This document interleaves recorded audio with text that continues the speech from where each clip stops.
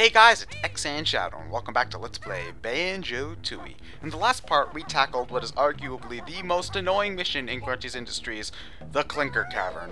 And yeah, I am so glad to get that done and over with. But anyway, in this part, we're going to be cleaning up most of what's left in Grunty's Industries for the time being. There's still a few missions that we won't be able to complete on our first run, and we're not even going to complete the rest of the level in this part. But, you know, we're almost done, guys. Don't worry, there's not too much of this obnoxious level left. It's just a stamina thing, you know? It's just like, you know, you play Grunty's Industries in spurts, you know, assuming that you remember where all of the doodads are. It's not that bad, right? But when you play it all at once, you know, it's just a slog. It's just going through all of Grunty's Industries can take like 2 hours, and it's just not. Well, it's kind of fun. You know, Banjo-Tooie is such an inherently fun game that, you know, it's not like torture to go through Grunty's Industries or anything, but I don't look forward to it, if that makes any sense. It's kind of like, chicken for dinner, I guess is the best way I can put it. You know, just like, okay, you know, it's food, I'll eat it, but, you know, I'm not gonna want it every night or anything when... I don't know, I'm bad at analogies is basically the moral of the story today. Anyway, in order to get the last thing from the 4th floor, well, not the last thing from the 4th floor, but the, you know, that mission where we needed, the last mission in the 4th floor is one that is locked by, yep, another battery. So we're gonna have to go and take solo Banjo and go find that motherfucker. And, well, the last battery that I left for myself, well, at least I think it's the last battery that I left for myself. Well, this battery is right here, so it's the same sort of deal, you know, just grab a battery, stuff it in your backpack, and bring it over to the, get in there. There we go. You know, just grab that battery, and then bring it over to the door. It's pretty simple, you know, same old deal. Although that battery is surprisingly well guarded. I don't know, I guess they take their AA's seriously in Grunty's Industries. Maybe people keep on stealing them out of the supply closet or something. I don't know. Well, we got it, and that's the more important thing. And unfortunately, since I don't really have a good editing point here, we've got to wait until Banjo walks all the way over to the warp pad before I cut to the room where we actually do stuff. So, yeah, that's fun. Watching me get turned around and lost in Grunty's Industries. This is what playing the level is like, guys. I just have to stress that enough. Playing Grunty's Industries is walking around the same floors, getting lost, getting yourself turned around until you finally remember where you're supposed to be, and that's just... Oy. Oi, oi, oi. And I can't even edit because it's in the same room, and I probably could have cut stuff out, but I chose not to because I am a dolt. Yeah, we already know where it is past me. Well, I mean, I guess I could have cut more, but this part's only like 11 minutes, and 15's the standard now, right, guys? Like, people mostly expect 15 nowadays. I'm kind of cutting it short, although back in my day, you know, in 2008, 2009, you know, 10 minutes was the golden standard here, people. You don't know how spoiled you guys are with your 15-minute and 30-minute parts. You should be grateful, damn it, that you get 11 minutes. It's just, it's nice, guys. Come on. To support my laziness. Yeah, okay, I'll stop. Anyway, same deal as always. Battery holder thingamahoosit. Although you're going to need Kazooie for this section, so take advantage of that swap cloud there.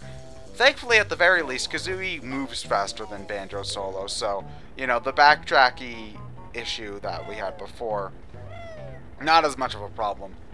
And although I do think that you can make it there while running on the backwards heading conveyor belt, I wouldn't really recommend it a whole lot because, well, it would take significantly longer, and Kazooie doesn't need a treadmill at the moment. She just needs to get to the level, and that's just what I want to do. So, yeah, if you want to waste your time by running on that treadmill, be my guest. I can't stop you from making awful decisions. You know, that's what you signed up for when you wanted this whole free will thing. You know, I could have taken over the world, but no, you're all like, I like not being crushed under the heel of a tyrannical dictator. Anyway, the cable room. This room has 90s X-Men. Awesome. Ow. It's also dark and shocky, even though, you know, I think those things are supposed to have insulation on them, but, you know, there's like 0 safety codes in this entire level, so I'm not really all that surprised. Anyway, I don't really want to call this like a mini game, but you know, it's close enough that I'm just gonna call it one. Anyway, it's really simple. You need to shoot the barrels with the rare logo on them, and if you miss, well, sometimes you just miss. But if you hit one of the green ones, the room will fill up with a gas that fills out that depletes your what's this called? It depletes your health really damn quickly, so I actually recommend standing close to the door when you do this mission. The problem is that when you stand close to the door, it takes the farther away from the barrels you shoot, the longer it takes for your eggs to reach the thing, and of course, the longer it takes for your eggs to reach the thing, the harder it is to aim, because, you know, that! So yeah, the toxic gas will deplete your health really, really, really quickly, and you're going to want to get out of there as soon as possible.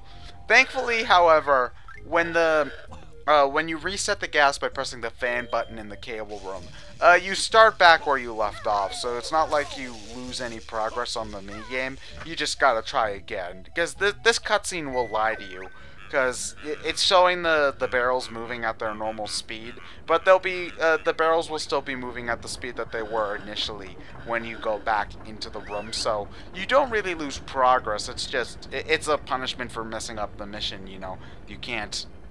You gotta go and press the fan button and start and go back in. You know, it's not too annoying, but it is annoying enough that you want to get this thing done on your first try, unlike that. So. Yeah, see, look, even though the cutscene showed them moving at a slower rate, well, now they're moving at the normal rate, so, yeah. I recommend doing what I'm doing here and shooting down below just to try to practice your timing with the barrels, because, you know, if you practice a few times, it becomes a little bit easier to make the shot. I'm pretty sure that the timing, I'm pretty sure that the barrels don't speed up or slow down. I think they just give you less margin for error the more you do it, if that makes any sense. Anyway, even though you get a Jiggy for that, we can't pick it up until we do the Wumba transformation, so yeah, we're not gonna be getting that specific Jiggy for a while. Also, the Jinjo cry you're hearing in there, that's a Minjo, so ignore that. If there's the last thing you want to be dealing with, it's a Minjo in that obnoxious room. Anyway, we're wrapping up the rest of the Mumbo stuff in this level by going through the most red tapey of all red tape missions, the electromagnetic chamber. Yeah. So basically, in order to press that button there, you know, that big red button, we need to transform into the Wumba transformation for this level. But because it's too rusty in order for the button to be pressed. However, the thing is that if we try to go there as the Wumba transformation, this magnet thingy will pull us off of the button. So we need to use Mumbo first in order to whack out the magnet here and keep us from, to allow us to press the button. Although keep in mind that you actually do need to bring the Mumbo pad down from the 3rd floor onto the 2nd one in order to even start this mission. So yeah, that's red tape number 1 and red tape number 2 with Mumbo. And keep in mind, this is all timed, so I'm just going to add that as red tape number 3. So timed, Mumbo, bill drill thingy. And then so after we use the thing as Mumbo, we need to warp back to the Mumbo hut and transform back into Banjo and Kazooie. So that's red tape number 4, transforming back into Banjo and Kazooie. So yeah, that takes time because, you know, we gotta warp all the way up there, climb up his stupid stairs or ramp. Okay, I will say this about Mumbo. He does keep his Mumbo hut handicap accessible. You know, that's pretty good. Good job there, dude. Keeping out for the differently abled and stuff. That's pretty good. If I ever need to get my shaman on when I'm in a wheelchair, you know, I'll know who to call. And anyway, yeah, now we're Banjo and Kazooie, so that we're on red tape number 4, and then we've got to transform into the Wumba transformation, which is red tape number 5.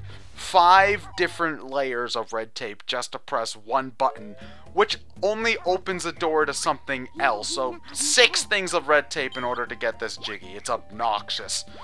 7 if you count the mission itself that we're trying to unlock here. Anyway, we finally get to see what the Wumba transformation for this level is, because I've been hiding it a mystery from this time. It's a washing machine. I don't know, this is one of my favorite transformations in the game, because, you know, we're a washing machine. It's only games like this can have something like that, you know, something just simple and charming that makes you smile. It's just like, we're a washing machine. What other game can say that you play as a washing machine in it, you know?